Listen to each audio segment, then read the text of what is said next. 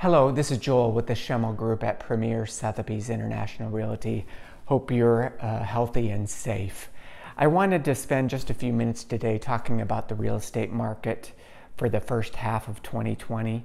I think it's always easiest just to kind of compare that to last year, to 2019, and see what's happened.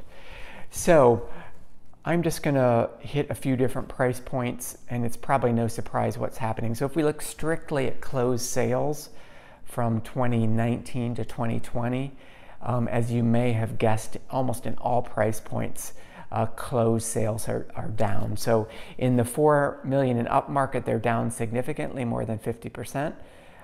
In the $2 to $4 million market, they're down about 17%. And in the 1 million to 2 million range, they're down 11%. So again, that's closed sales comparing the first 6 months of 2020 to 2019.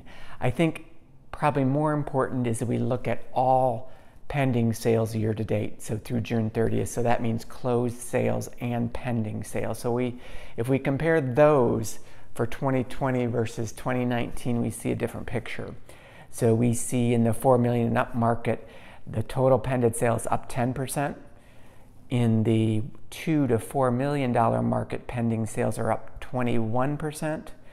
And in the $1 to $2 million range, they're up 27%. So again, what happened during the pandemic is we had that shutdown for almost 2 months. As soon as things re-engaged, the sales started happening at a very efficient pace. And the result is, again, total sales, total pending sales for the year were ahead of the game in 2020 versus all of 2019. So, what does that mean? I think it means a couple things. One, certainly because pending sales are up, our supplies are certainly reasonable at this point, but they will dwindle if the demand continues. So we'll have to look at our supply side. Certainly that's a factor for buyers. I think we do have a very solid buyer base out there right now, looking very seriously about buying in Florida. And I think what's happening is if they see something they like, they're ready to jump on it. And I think that's important because I think the continued demand, the demand for Sarasota real estate will continue. I don't see that really changing. In fact, it may be fed to a certain extent by the pandemic situation.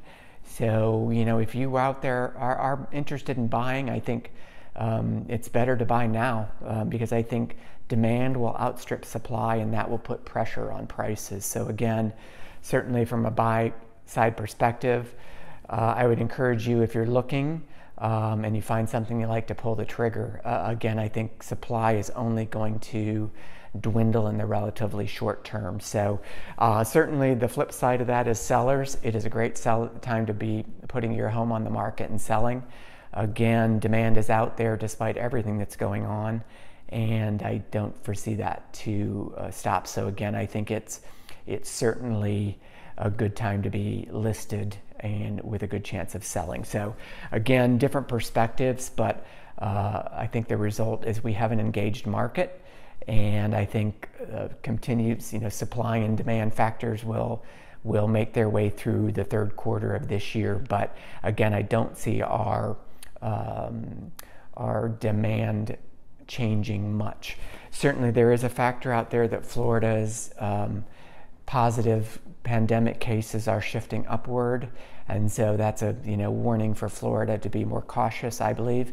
But again, I don't think that will change the very essence of why we have this, why the buyers are out there, and that is because Florida is just a great place to live. There is space here. We can spread out, we can social distance, but we can still enjoy life.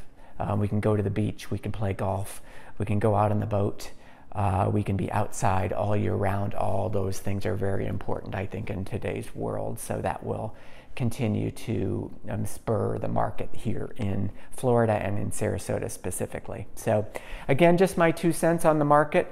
Again, most importantly, I hope everyone is healthy and safe. If there's anything we can do from a real estate perspective, please do not hesitate to reach out to us. Again, Joel Schemmel with the Schemmel Group at Premier Sotheby's International Realty.